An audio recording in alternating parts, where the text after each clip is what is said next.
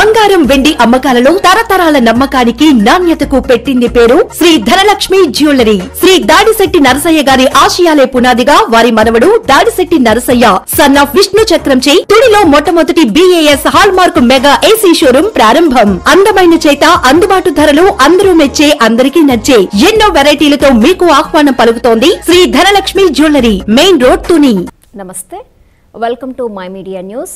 నేను కళ్యాణి. తూర్పుగోదావరి జిల్లా పిఠాపురం మండలము నవకండ్రవాడ గ్రామంలో మహాత్మా గాంధీ జాతీయ ఉపాధి హామీ పథకం పనులపై గ్రామ సభలో చర్చించారు. అయితే మొక్కుబడిగా సోషల్ ఆడిట్ జరిగిందని కొందరు ఆరోపించారు. గ్రామంలో అందరికీ ఉపాధి కల్పించేలా జాబ్ కార్డులు జారీ చేయాలని కోరారు.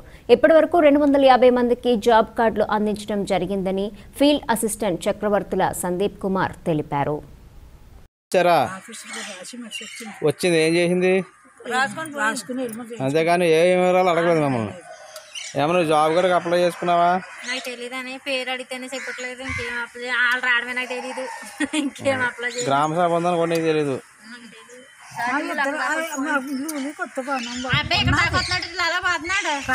ఇప్పుడు గ్రామంలో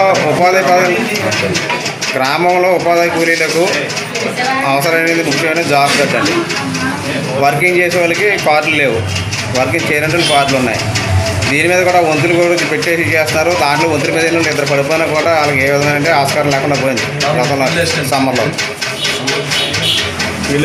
జాబ్ కార్డులు అన్నాయి మరి గత 12 సంవత్సరాల నుంచి పథకం వచ్చింది కాబట్టి పనిలోకి వచ్చి వాళ్ళు అందరికీ జాబ్ కార్డులు ఇవ్వడం జరిగింది. ఒకవేళ ఇంకేమన్నా గ్యాప్ కానీ ఉంటే కనుక వచ్చినట్లయితే మీకు 15 రోజుల్లో జాబ్ కార్డు ఇవ్వడానికి సిద్ధమన్నాను.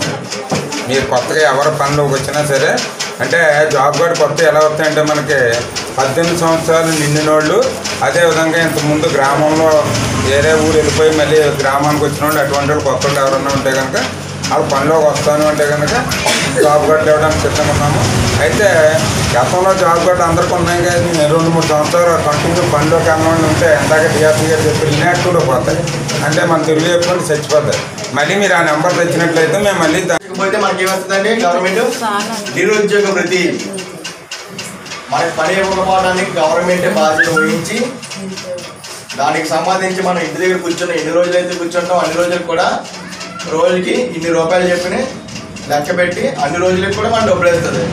ఆ డబ్బులు కావాలంటే మనం ఖచ్చితంగా ఏం తీసుకోవాలండి, రసీదు తీసుకోవాలి. అర్థమైందా? రసీదు తీసుకోవాలి అనుకో, మనం ఇచ్చిన కాగితం చూసేది అవసరం పడితే అలాంటి జరిగితే జరగమ్మా. ఈ గ్రామంలోనే ఒకరిద్దరు ఉన్నారు, చెరువు పని చేస్తే పడిపోయి ఉన్నారు. వాళ్ళకి డబ్బులు కావాలంటే గవర్నమెంట్ హాస్పిటల్లో జాయిన్ అవ్వాలి, ఓపీ సీట్ కావాలి. అలాగే ఎన్ని రూపాయలకైతే మందులు రాసారా ఆ మందులు